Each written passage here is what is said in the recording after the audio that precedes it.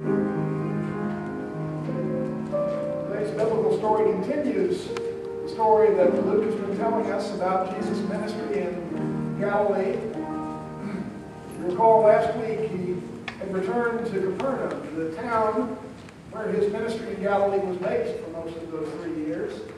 And in an extraordinary act had healed the servant or the slave of a centurion without ever going near him. Just by speaking the word, the servant was healed.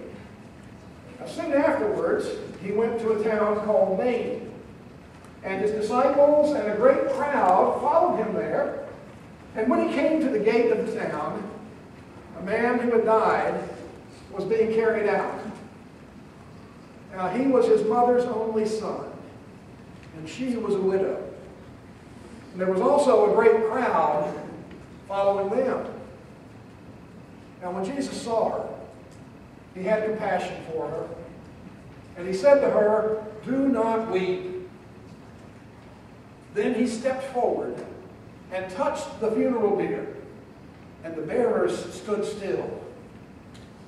Then he said to the dead man, "Young man, I say to you, rise." And immediately the dead man sat up and began to speak. Fear seized all of them. And then they began to praise God, saying, "A great prophet has risen among us, and God has looked with favor on his people."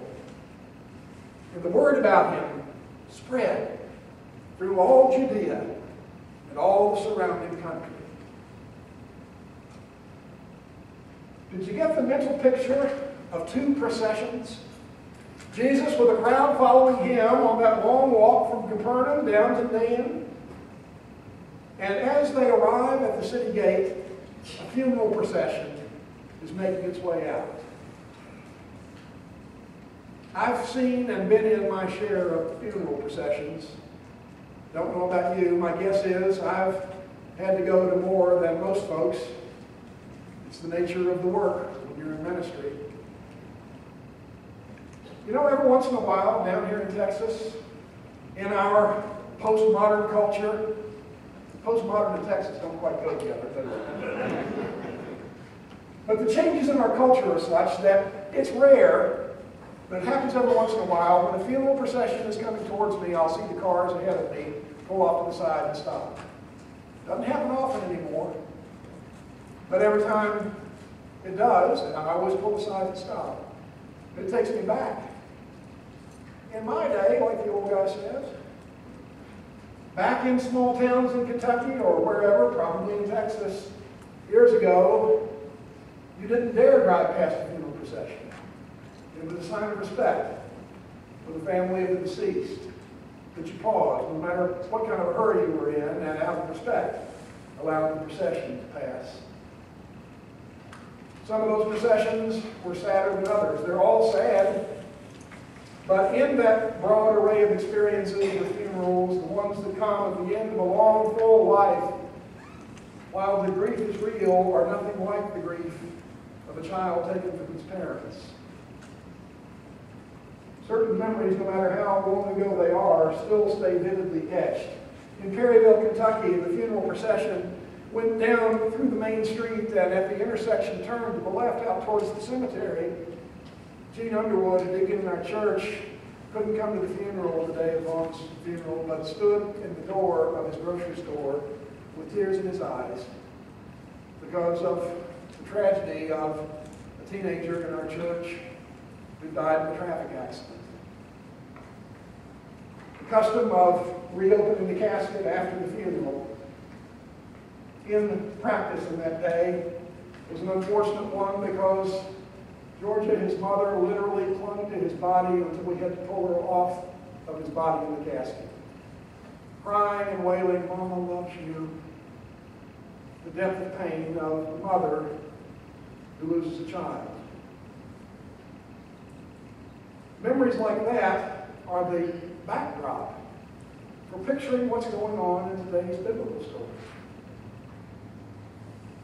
Jesus encounters a widow whose only son has died. And in the setting of the ancient world, that was an even more intense tragedy than the one I'm remembering vividly, or perhaps ones that you can remember out of our life experience. A deeper tragedy even than a parent losing a child in the ancient world was a widow losing the last of her children, meaning that she was in a condition of utter desperation.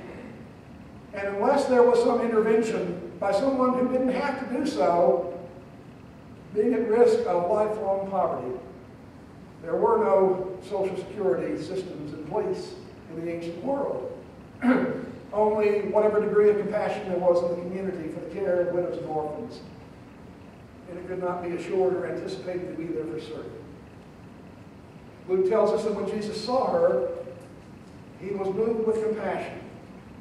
The Greek word splagnizo is a powerful one. It's rather earthy. It literally means your bowels turn over. Compassion isn't an intellectual experience. It's a visceral experience. It's in the ancient understanding that that's where your emotions live, in your guts. Jesus felt it in his guts, had compassion for her, and as a result of that said the most extraordinary thing. Stop crying. Do not weep. Now, I doubt that he shouted it, but the words themselves are astounding and at face value outlandish.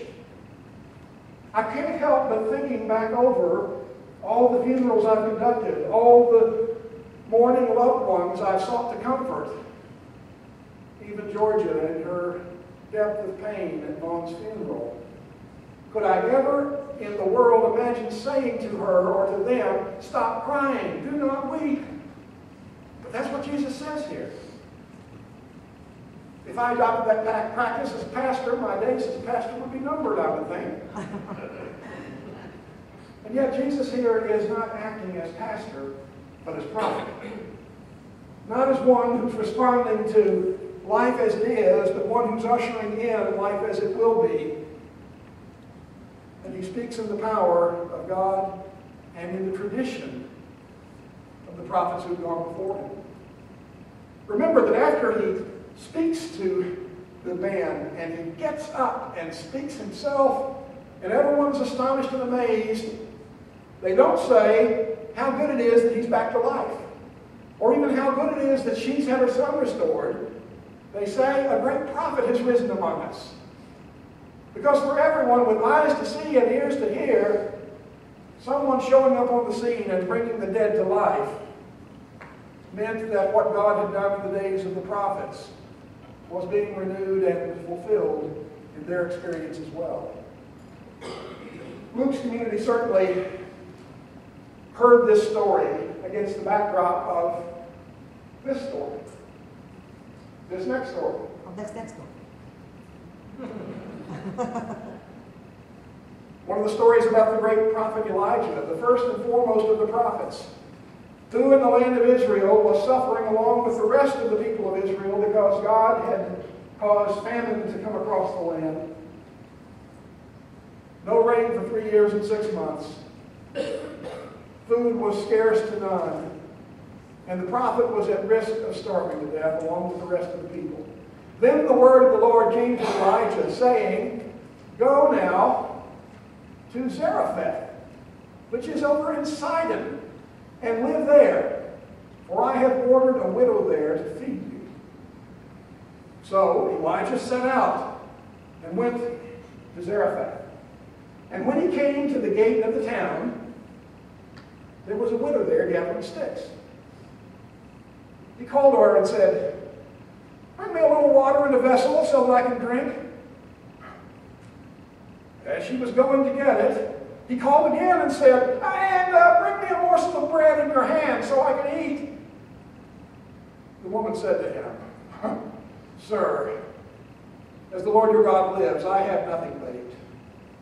Only a little bit of grain in a jar and a small amount of oil in a jug.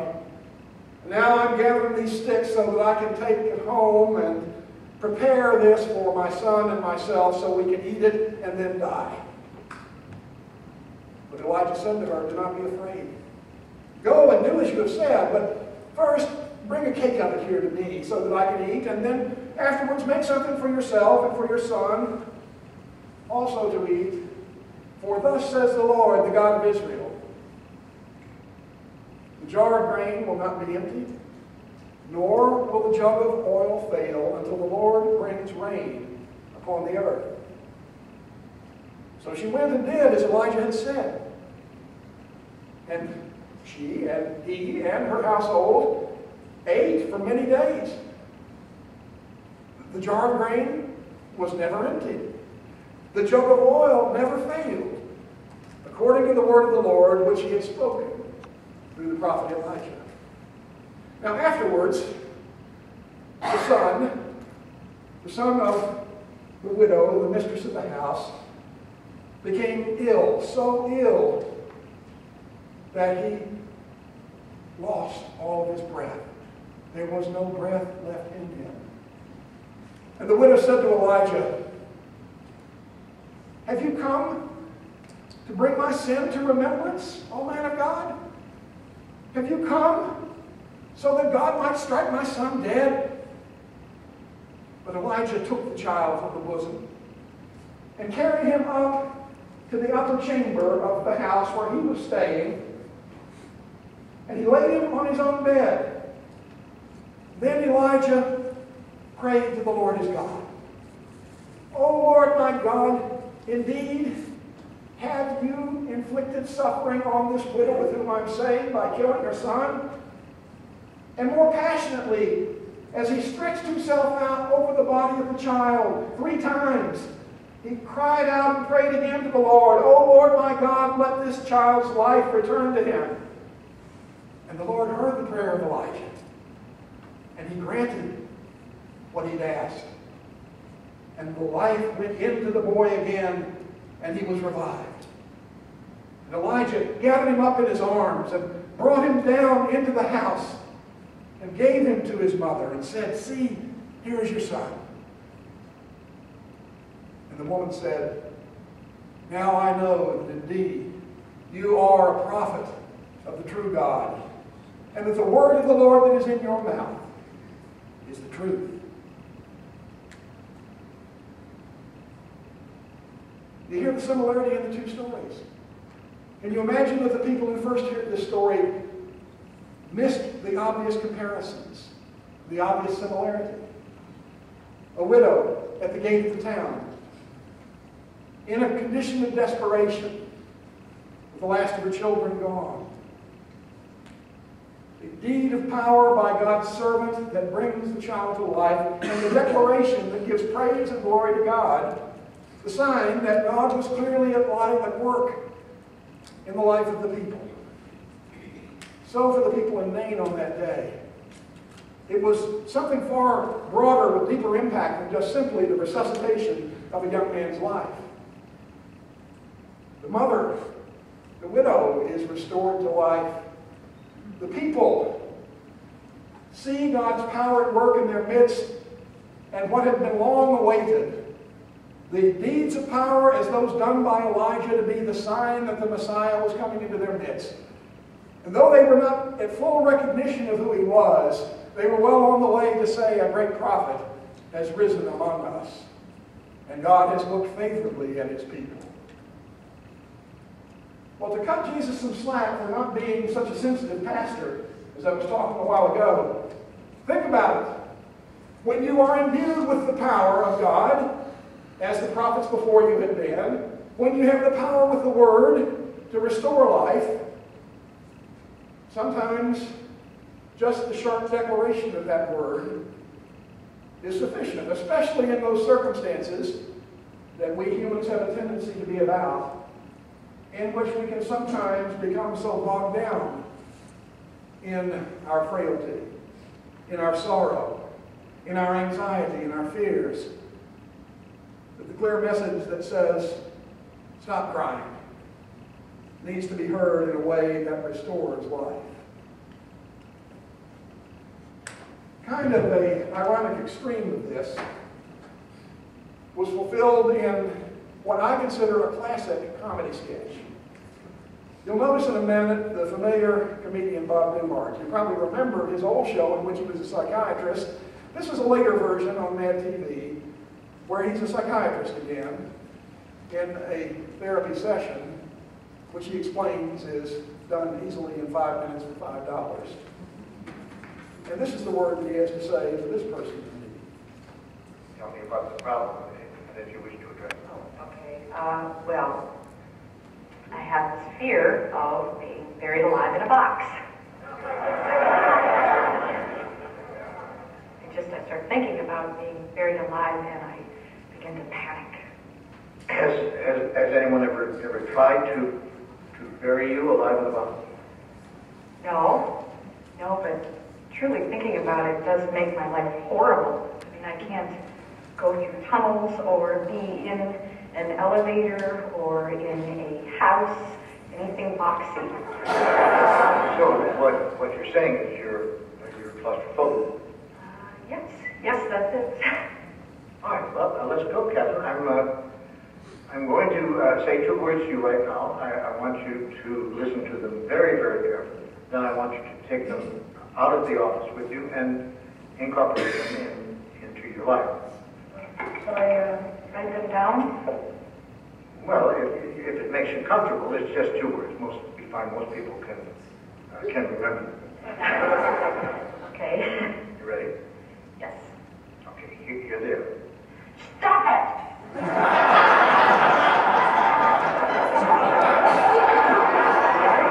Stop again! Stop it? Yes, S-T-O-P, new word, I-T. So, what are you saying? You know, it's funny. I say 2 simple words, and I cannot tell you the amount of people who say exactly the same thing you're saying. I mean, this is not Yiddish, Catherine. This is English. Stop it. So, I should just stop it. There you go. I mean, you don't want to go through life being scared of being buried alive in a box, do you? I mean, that sounds frightening. And stop it. The full version ran too long for the length of the sermon, but check with me afterwards if you've never seen it. It's quite priceless. We laugh in a way, and yet, who of us have not been in circumstances or situations where either fear or anxiety or grief that won't let go stands in the way of life, becomes a vicious cycle, and the most caring and helpful intervention is literally someone who says firmly, stop it. Jesus, speaking of the power imbued to him by God, says to the widow, don't weep. Wise parents sometimes, in an effort to bring a message of calm, say, keep calm, stop crying. You see the child behind the words there. We've experienced that child somewhere, on an airplane, in a supermarket, or somewhere, or in our household.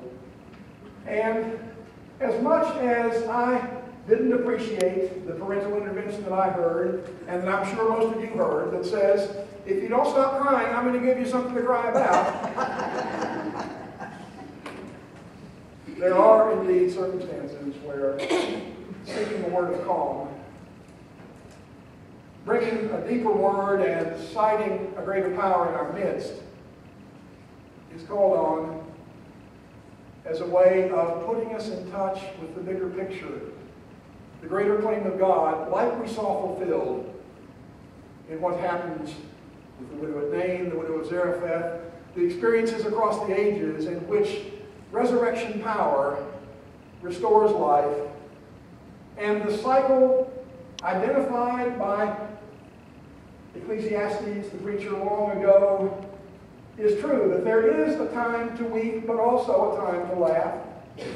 But as the psalmist in Psalm 30 says, God's anger is but for a moment, but his mercy is for a lifetime. Weeping may linger for the night, but joy comes with the morning.